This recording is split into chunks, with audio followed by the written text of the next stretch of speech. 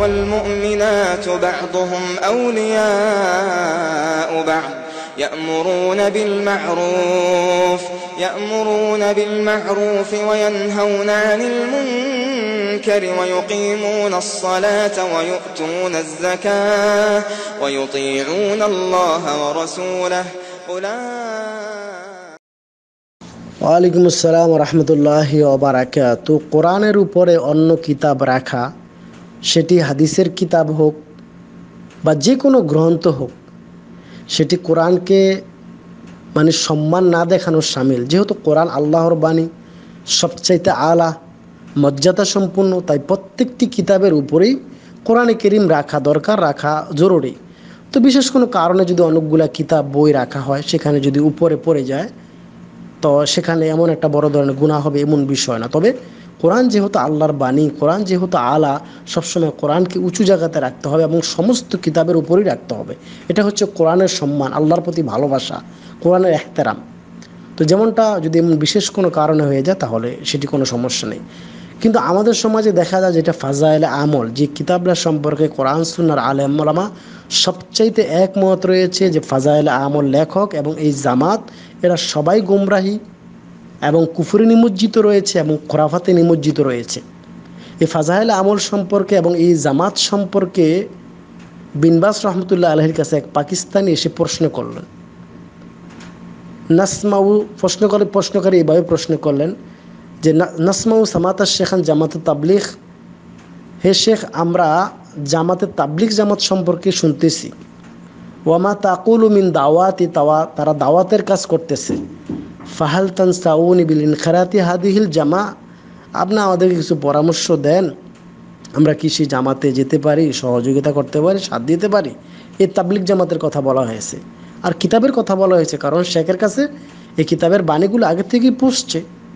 তো সামাতা শেখ কওলিহি, শেখ এই কথা শোনার বলছেন কুল্লু দাওয়া ইলাল্লাহি ফাহুয়া মুবাল্লিগ, এই যে তাবলিগ জামাতেরা দাওয়াতি কাজ করতেছে, হ্যাঁ, এরা দিনের মুবাল্লিগ, এটা ভালো দিনের কাজ করা। ওয়ালাকিন আল মারুফা, তবে আমরা জানি এটা প্রসিদ্ধ বিষয়, এই যে তাবলিগ জামাত আল মারুফা হাদিহি জামাতি তাবলিগ আল হিন্দিয়া, এটা হচ্ছে হিন্দিয়ান জামাত, অর্থাৎ ইন্ডিয়া থেকে, ভারত থেকে জামাতের উৎপত্তি হয়েছে। হাদিহি জামাতি তাবলিগ আল হিন্দিয়া, এটা হচ্ছে ইন্ডিয়ার জামাত। এন্দাহুম খোরাফাত, তাদের নিকটে কুসংস্কার রয়েছে। এন্দাহুম বেদাত, তাদের নিকটে অনেক বেদাত রয়েছে। এন্দাহুম বাদে শিরক, তাদের নিকটে অনেক শিরকও রয়েছে। তাহলে বোঝা গেল যে এই তাবলিগ জামাত আমাদের দেশে যেটি এই চিল্লার তাবলিগ জামাত অথবা ইলিয়াসি তাবলিগ জামাত, জাকারিয়া তাবলিগ জামাত নামে পরিচিত, এই তাবলিগটা হচ্ছে খোরাফাত, বেদাত, এন্দাহুম বাদে শিরক, অর্থাৎ তাদের কিতাবাদিতে অনেক শিরকও রয়েছে। এটা ফতুয়া আমার কথা অথবা কোনো মৌলভী সাহেবের কথা না, বর্তমান বিশ্বের বলা যেতে পারে একবিংশ শতাব্দীর সবচাইতে যারা আলা পর্যায়ে, উপরের পর্যায়ে যাদেরকে আলেম বলা হয়, সেই বিন বাজ রহমতুল্লাহ আলাইহি এই ফতুয়া দিয়েছেন যে তাবলিগ জামাতটা হচ্ছে একটা বেদাতি জামাত, একটা খোরাফাত জামাত, এবং এই জামাতে অনেক শিরক রয়েছে, বেদাত রয়েছে। তাহলে এই জামাতের কিতাব কোরআনের উপরে রাখাটা সবচাইতে বেয়াদফি। বরং প্রত্যেকটি মসজিদ থেকে, প্রত্যেকটি এলাকা থেকে এই ফাজাইল আমল এই নামক এই কিতাবটিকে মসজিদ থেকে বের করে নিয়ে, বরং কোরআনে কারীমের আয়াতগুলো উঠিয়ে নিয়ে সেই কিতাবটিকে পুড়িয়ে ফেলা, কারণ সেখানে শিরক রয়েছে, বেদাত রয়েছে, ভালোর সাথে খারাপও রয়েছে। যেমন 10 মণ দুধের সাথে যেরকম এক ছোটা বা এক ফোঁটা চানা বা পেশাব পায়খানা নাপাক বস্তু যখন পরে সেই দুধটাই ফেলে দিতে হয়, নাপাক হয়ে যায়, ঠিক এটা হচ্ছে ঠিক এরকম।